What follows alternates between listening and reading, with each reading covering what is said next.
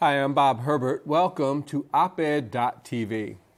We're going to hopscotch from local to national to international affairs with my guest, an old friend, Les Payne, a Pulitzer-Prize winning former reporter, columnist, and editor with Newsday. Among other things, we'll talk about the mistaken arrest in midtown Manhattan of the former tennis star James Blake, and the wild and wacky presidential election, which has been unlike any that I've ever seen before, at least so far.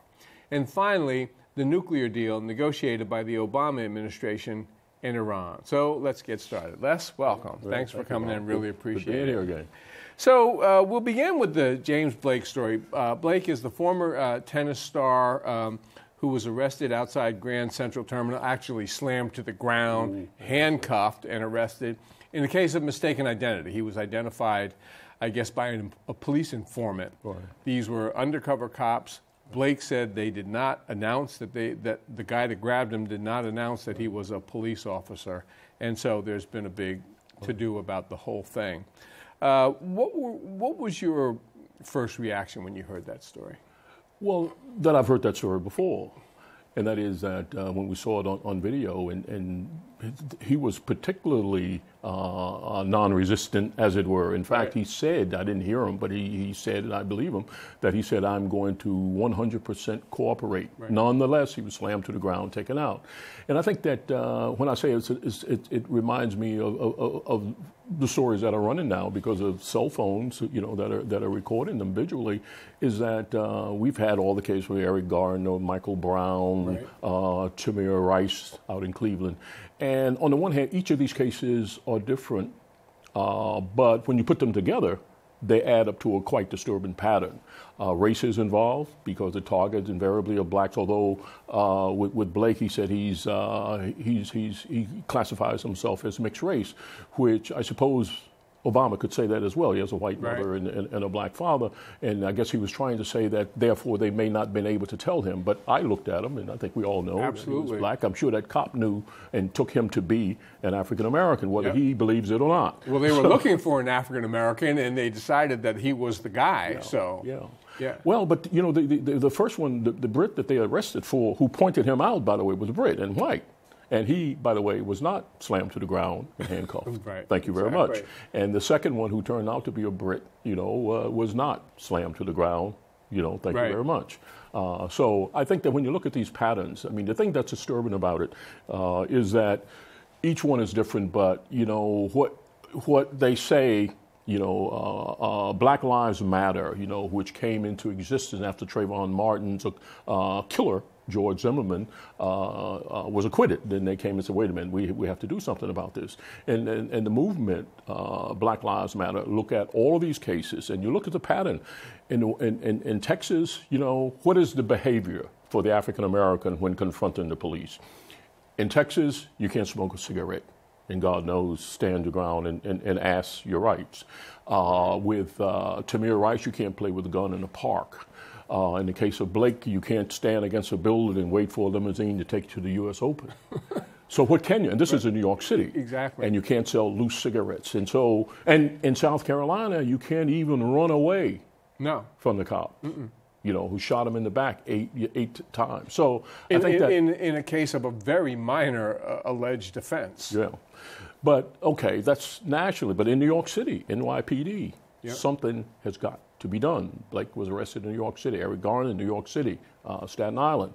And yet we have the police commissioner presently, who's kind of half-stepping on it, and Kelly, who's full-stepping on it, and the PBA commissioner, God knows, he's way over the top. Yeah, and you mentioned, that these most recent examples, you have a video because of the ubiquitous cell phones, but you and I have been aware of these kinds of cases and have covered them going back decades, so before the era of cell phones.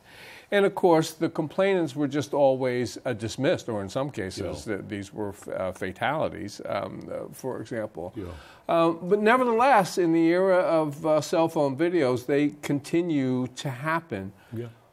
what's the remedy? Why is there a reluctance? Is there an unwillingness of mayors and police commissioners to rein in this behavior? That's a key question. I think that when you pull back and you look at historically the big picture of America, I think that from the time of the Fugitive Slave Acts, and of course during slavery, but coming up into the present, I mean, these acts, whether they end in death or injury or just embarrassment in Blake's case, which are done by these police, they are done with the tacit approval of the majority of white America. Right. I have to say that because grand juries meet and they let these cops go. The police have a license to kill, harm, and their pattern is to police in a racially disparate way. That is a problem. The answer is, how do you get rid of that? I think a number of things has to happen. I think that Black Lives Matter is good outside pressure that's put on the. I think there has to be concern from the inside, be it the Justice Department or the NYPD. But more specifically, Bob, and this is the thing that I really think that we don't get around to, is this, and this really troubles me, is that I think that it is incumbent upon black police officers in the New York Police Department to change that culture, A. B, they are disinclined to do that. And I know because I've met with them. I've even met with the 100 black men in law enforcement who supposedly care. They are disinclined to do it. Now, when you really press them, as I have, both as a reporter and otherwise, they will say, well, blue tops black. Okay. Now, that's the existing acceptance. But it would be okay if there was not this disparate racial policing. Right. Because and I was talking to someone the other day, in fact, an editor whom I won't name, but an active, engaged editor very much in New York City, and we talked about this very issue. And I cited the fact that turn of the century, it was the Irish who were targeted by the police. They were the outlaw. That's where the disparate policing was. They were the gangsters. They were the outlaws. Well, one thing happened is when the Irish got into the police department in New York City, all right, they changed the culture. Right. Blue did not top green. We're not going to target the Irish anymore. That's right, because the Irish were running the police department. Right. And even before they run it, they changed the culture. And blacks must change it, not to be favorably disposed, but to treat them fairly. Right, to treat you, your sons, daughters, cousins, nephews fairly. That's all we're not going to unfairly target African Americans. That's right. And we're not going to treat them in a brutal fashion when it's unnecessary. That's right. Nationally, we've got a presidential election going on, and all I hear when I turn on the television is Trump, Trump, Trump, all day, all night. Give me your take on Trump is, in fact, a phenomenon. For a variety of reasons. He's leading or is near the top in a lot of polls. But give me your take on the way the mainstream press has been covering the Donald Trump campaign. Well, I don't want to sound like someone who's no longer in the press and is criticizing the press, because when I was in there, I had my shot. But I would say that one of the things that we used to say, well, I was one of those editors who did not believe in the infallibility of polling. Right. You know, and I think that we don't have that critique that we had even 4 years ago from what's his name, I forget his name, who's critiquing the misreading of polls. So I think, but having said that, he's ahead because of the polls. And we used to say all the time that name recognition, name recognition, name recognition now. And we seem to have forgotten that phrase. But Trump is one of the best-known people in the country. I mean, he's been on television every night. He's been acting as a leader, you know, on that, I don't watch that show, on The Apprentice. Right. And they see him, he's powerful, he's in charge, he's an authority figure, he's a manager, he's a leader, he's a decision maker. He's all of this, and they think, apparently, and he's popular. So I think that people, plus he has name recognition, so he has all of that going for him, you know. But none of that translates into someone who can be the leader of the free world in a time that we're and have his finger on the nuclear trigger. So I saw voters interviewed on television saying we think that he would be a great leader of the American military because he does a great job on The Apprentice. Yeah. And I'm looking at the television thinking, And he said in his book that, well, when I was in the military school, and he was sent there because he was a troubled kid, by the way. He never went into the military. He got deferment after deferment after deferment. Right. So but he was in military school. Yeah. So it was like going to the military. It was just like it.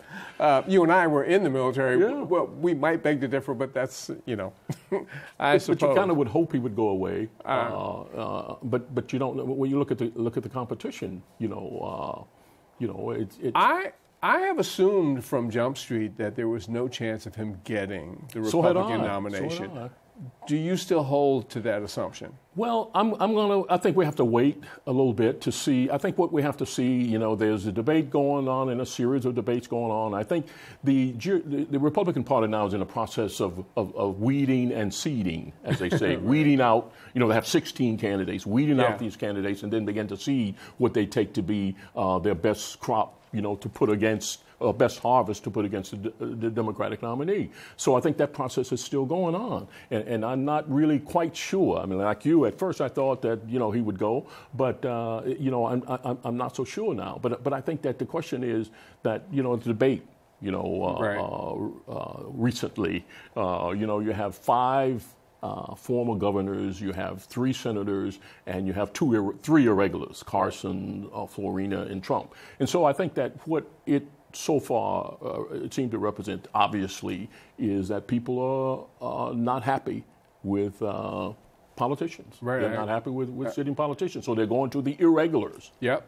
Well, but you mentioned the number of Republican candidates, and that's actually another reason why Trump is doing so well in the polls. You combine his extraordinary name recognition with the fact that all he needs is a plurality. And no one knows who these other people are. Right. They can't get recognition. Yeah. So, meanwhile, on the Democratic side, Hillary Clinton was supposed to be a lock for the nomination. Trump was supposed to not have a chance of getting the nomination. Yeah.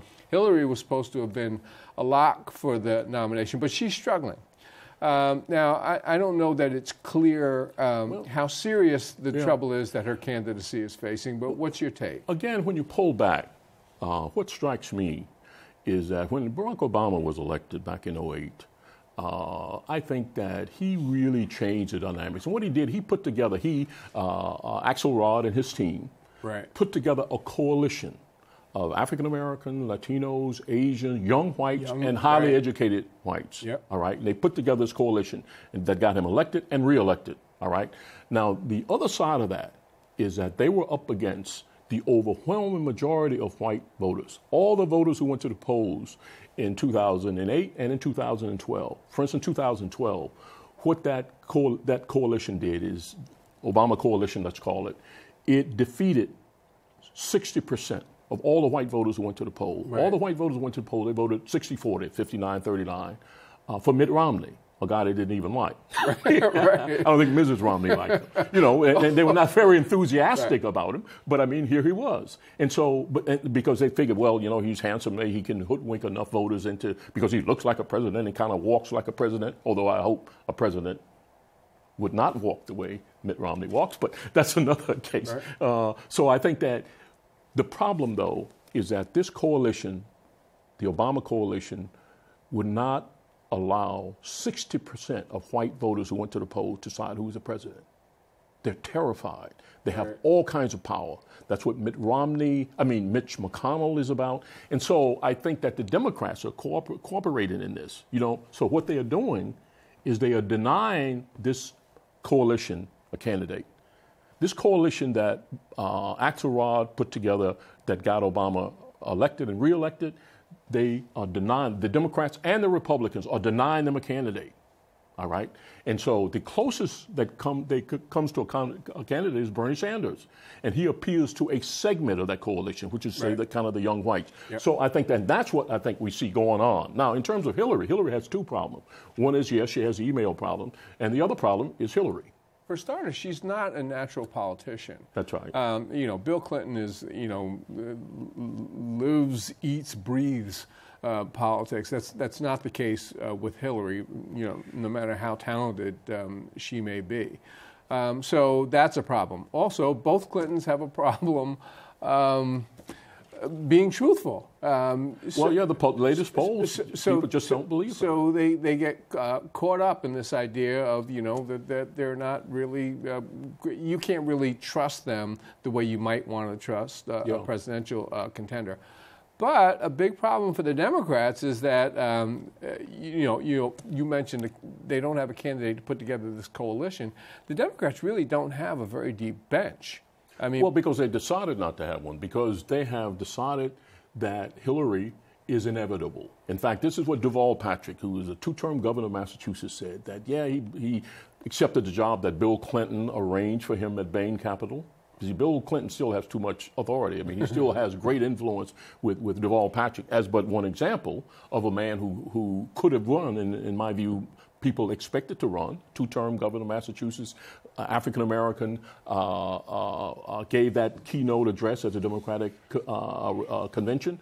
He didn't run. Bill Clinton went to him, used his influence, told him that Hillary was inevitable. And this is the pattern that flowed. And so I think her inevitability chilled a lot of potential Democrats. You have O'Malley, right, down in Maryland, who's running. But I think that their people should not have bought into, and there's still time for them not to. In fact, Biden is a possibility. And I think that what the issue that Biden speaks to is Obama's legacy. Hillary clearly will not continue his legacy. Biden would come closest. Right, I agree. And I also think on the inevitability issue, 2008 should have told the Democrats that Hillary is not inevitable. Barack Obama came essentially out of nowhere and snatched that. The Times made the point today that at this time, in September of 2008, Hillary Clinton was 18 points ahead of this unknown Senator right. Obama, 18 points ahead of him at this time in 08. And at the same time, by the way, the people who were ahead was Fred Thompson and Giuliani on the Republican side. Thank you very much. You remember who they are now? So, speaking... That's a note for Trump to pay some attention to, by the way. I agree. Speaking of President Obama, this Iran nuclear deal, a big triumph for the Obama administration, for the president personally. He staked a tremendous amount on it. But it strikes me that, he's secured this deal, and it's gotten a lot of attention, but I think a lot of Americans really don't understand that issue very well. So let's do a little bit of a primer here. Why is Iran considered such a vital threat to the United States? And why did the Obama administration feel that achieving this nuclear deal with Iran was so important? Well, I think there's a history of stability in the region. Iran was moving toward developing. Sanctions has been against Iran. They've been suffering tragically. They had been moving with help toward giving. I mean, they had 5,000 centrifuges even during the Bush administration to build a nuclear weapon. And in that region where stability is a problem, I think that Iran was a threat. Israel obviously is concerned about another nuclear power other than Israel in that immediate region. And so I think that the U.S. came in on it. But I think in terms of the deal itself, what Obama did, and this is one of the things that you talk about Obamacare, but this is going to be Obama's Iran deal too. Right. Pretty soon they're going to label it, is that this deal, it was said, even Netanyahu went before the UN, that Iran was months, certainly within a year of getting a nuclear weapon. This deal makes it 15 years.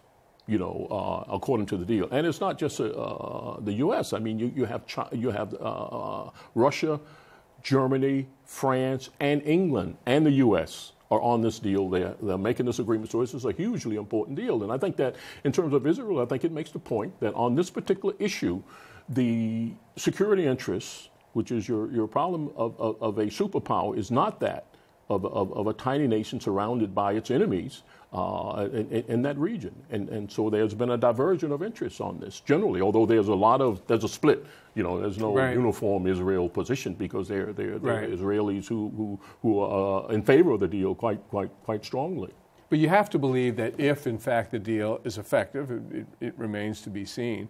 But obviously that's beneficial to Israel if you, in fact, can prevent Iran from... I think it's beneficial for the U.S., and I'll let Israel decide for Israel. I mean...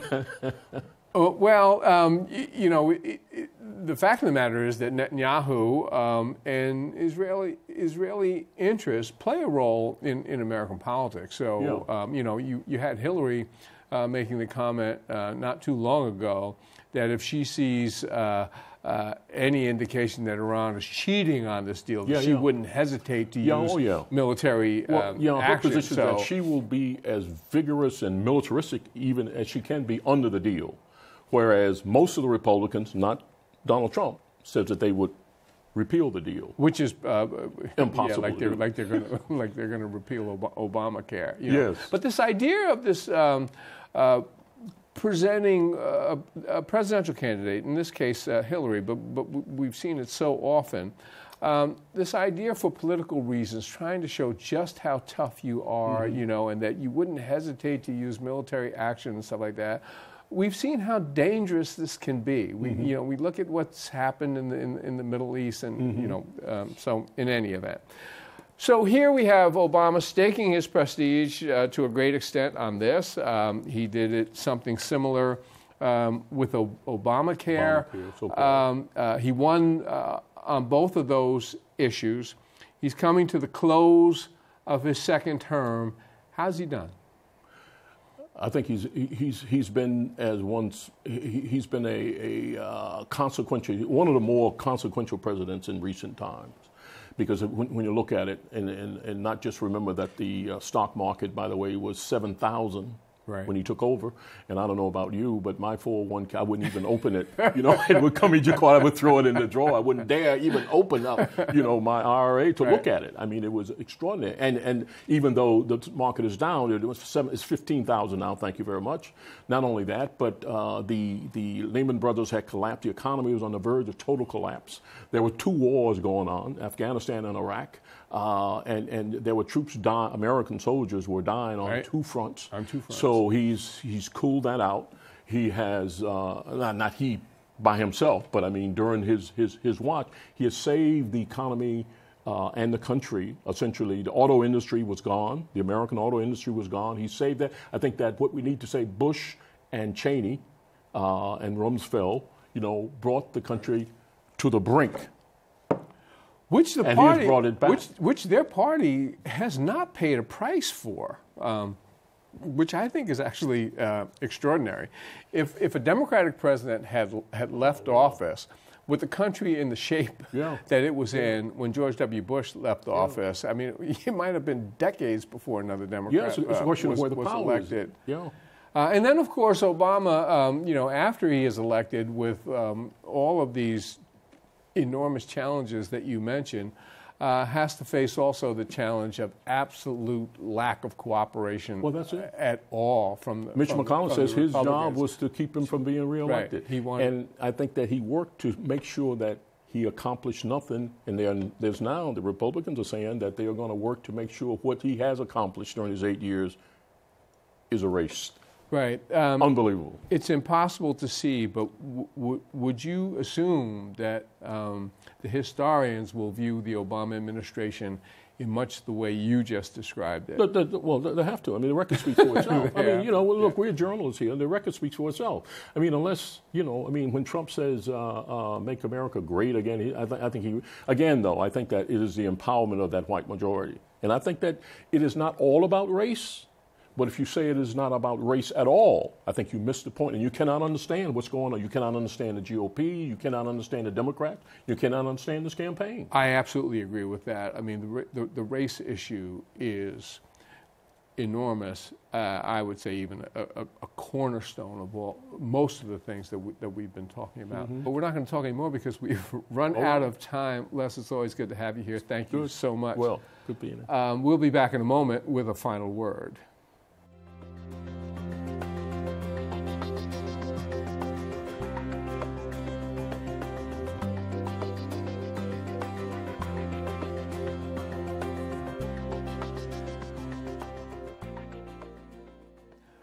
File this under bad news and worse news. Nearly 1 out of every 5 children in America is living in poverty. That is an absolute disgrace in a country in which the people at the top of the economic pyramid are enjoying riches that would have embarrassed King Midas. New York City's last mayor is worth $30 or $40 billion. Bill Gates is worth $80 billion, and so on. And yet 20% of all American children are poor. The worst news is that nearly 40% of all black children are poor. For the first time since accurate records have been kept, the number of poor black children in the United States is higher than the number of poor white children, even though the black population is much smaller than that of whites. These are dreadful statistics, and the real-life stories behind the abstract numbers are often harrowing. We've got a presidential election underway in the United States with celebrated names like Trump and Clinton and Bush in the news every day. Are they talking about child poverty in America? Do they have a plan to combat it, to ease some of the suffering that so many of these youngsters must endure each and every day? Maybe they do. Maybe they've been talking about it and I've just missed it. I can't believe that these wealthy candidates don't care about poor children. I'll have to pay closer attention. That's all for now. See you next time.